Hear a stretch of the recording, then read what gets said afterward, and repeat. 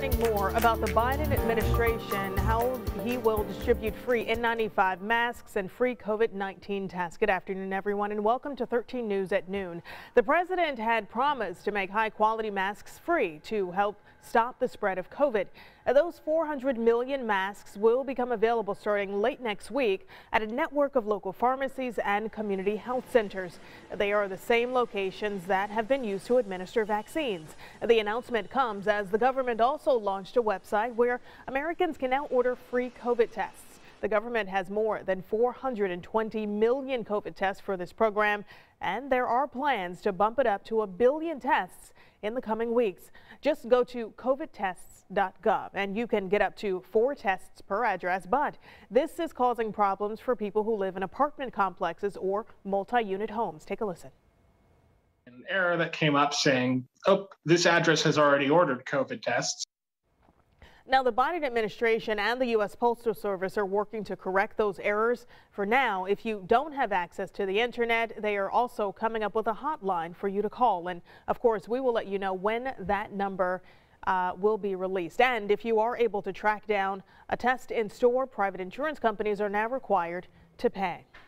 And state health leaders say most new COVID cases right now are the Omicron variant. While most people will recover, it is still a serious concern. In fact, so far this month, we've seen 759 deaths in Indiana.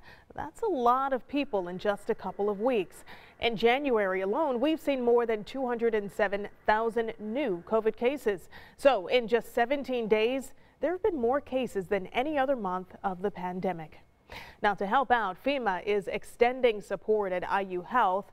The 20-person naval team, they're going to stick around for just another 30 days. This is going to include physicians, nurses, and respiratory professionals. Now, the team is currently working in the ER at IU Methodist supporting patient care. Now, while IU needs help, there are signs this latest surge is easing in parts of the country. NBC's Jay Gray has the latest trend.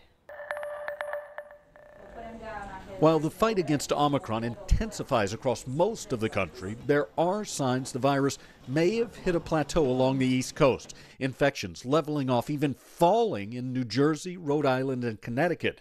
In New York, there's been a nearly 47% drop in COVID cases from earlier this month. Still, the rest of the country is struggling.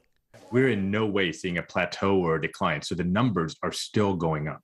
Classrooms have become breeding grounds for the virus. We're having a pretty difficult time in covering all of our classes. An online tracker showing more than 6,200 U.S. schools were actively disrupted by Omicron last week. I can tell you virtually all the children we admitted to our hospital who are over 5 who could be vaccinated aren't, nor their parents, nor their siblings. Facilities again being stretched, in some cases past their limits. Field units filling hospital parking lots to help with the overwhelming caseload. Our volumes are higher than they were pre-COVID.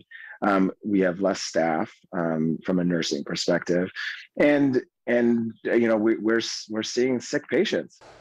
A shortage of COVID tests has also been an issue. The website covidtests.gov is now online, providing 4 at-home test kits per family. Delivery could take up to 12 days. Jay Gray, NBC News. A new COVID clinic is opening up in Carmel today. You'll find it at the Jill Perelman Pavilion on West 116th Street near University High School and West Park. The clinic will be open through Saturday from noon to 8, and both vaccines and COVID tests will be available. Walk-ins are accepted, but everyone is encouraged to make an appointment. We've got a link to do that posted on our website.